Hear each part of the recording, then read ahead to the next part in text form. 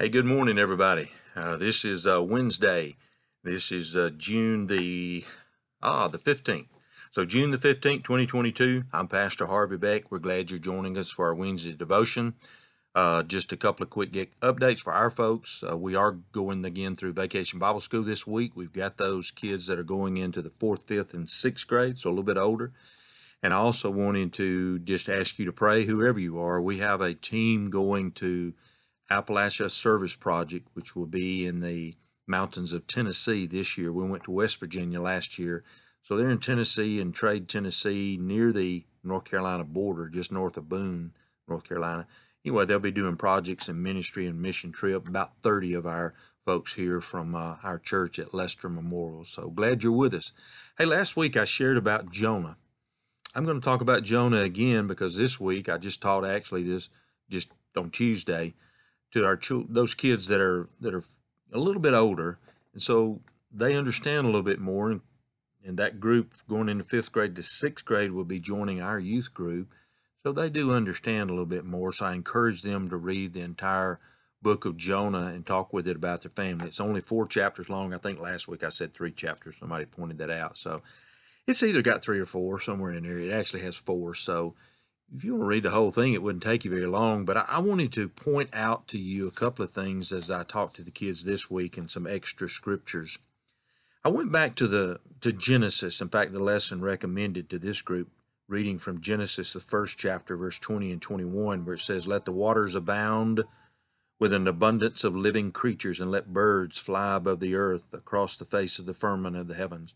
So God created great sea creatures, and every living thing that moves, with which the waters abounded, according to their kind, and every winged bird according to their kind." And so we went back and just reminded the students that we go back to Genesis, we realize God created all of this. It's his choice to create animals. So whatever kind of fish swallowed up old Jonah, God created.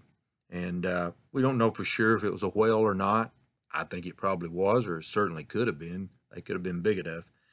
2 scriptures that I read to them, though, as we talked about Jonah, was in Jonah 1:17.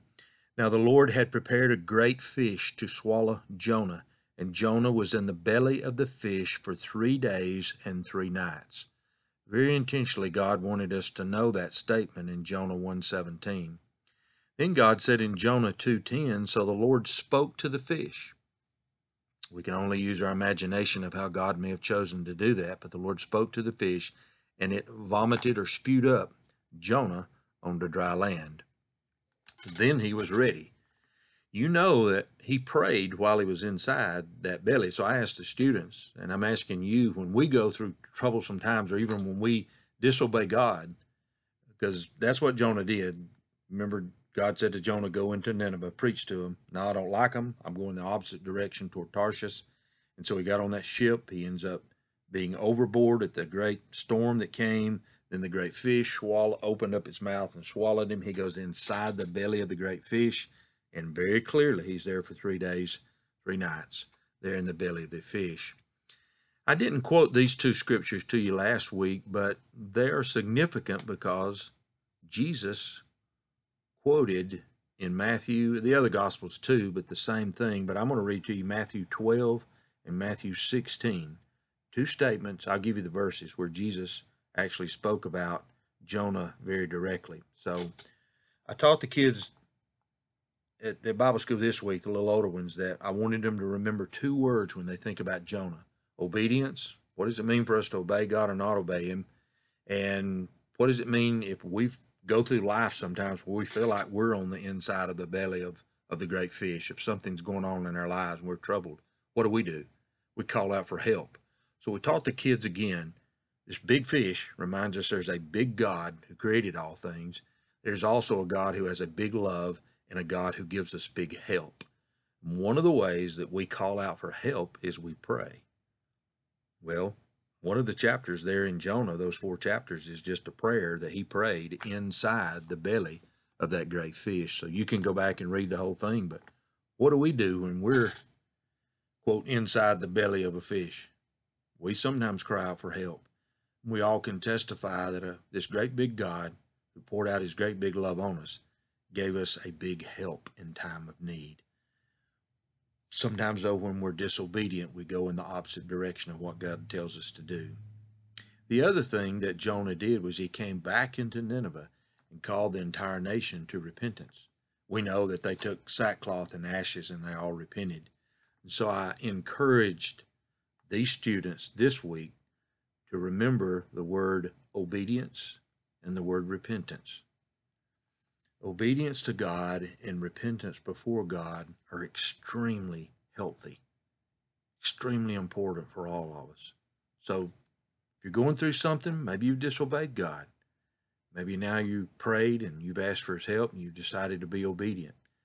Whatever is in your life or mind that we need to repent of, why don't we just ask God today, please forgive me, I repent, and ask him to forgive us. So obedience and repentance are extremely important. The two passages I want to read to you that Jesus quoted, the first one is in Matthew, the 12th chapter, verses 39 through 41. Jesus answered them and said, "An evil and adulterous generation seeks after a sign, and no sign will be given to it except the sign of the prophet Jonah. For as Jonah was 3 days and 3 nights in the belly of the great fish, so will the Son of Man be 3 days and 3 nights in the heart of the earth. The people of Nineveh will rise up in the judgment with this generation and condemn it because they repented at the preaching of Jonah. And indeed, a greater than Jonah is here." So that puts relevance. It puts faith into the Word of God when we hear Jesus quoting Jonah exactly and giving the representation prophetically as he was in the belly of the fish for 3 days, so shall the Son of Man, Jesus, be 3 days before he rose from the dead. And so God gives a warning here. Jesus does. It's a clear warning, but he uses Jonah. So in our day and time when we got people that say, well, I don't care about the Old Testament, I don't believe it, or, oh, that's just some story that somebody made up.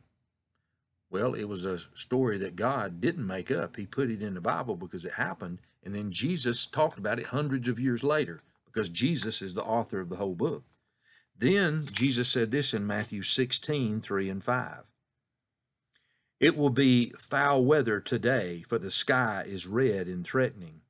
Jesus said, "You hypocrites." I told the students, he said, "You dummies. You know how to discern the face of the sky, but you cannot discern the signs of the time." You know how to predict the weather. You can see a storm cloud coming and you know it's going to rain.